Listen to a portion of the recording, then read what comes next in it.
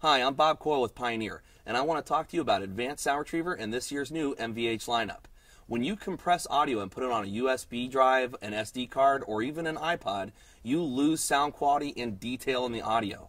Advanced Sound Retriever coupled with this year's new MVH lineup brings that audio back. It doesn't matter if your bit rate is 128 or 256, there's two different levels of advanced sound retrieving to deal with and bring back that audio quality depending on your compression rate. Now that we've selected iPod as a source, because it's USB, we're able to turn Advanced Sound Retriever on and off and also make the adjustments between level 1 and level 2.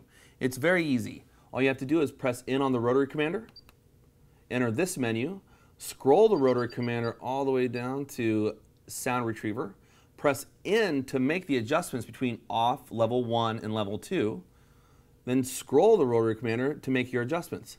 Sound Retriever level 1 and Sound Retriever level 2.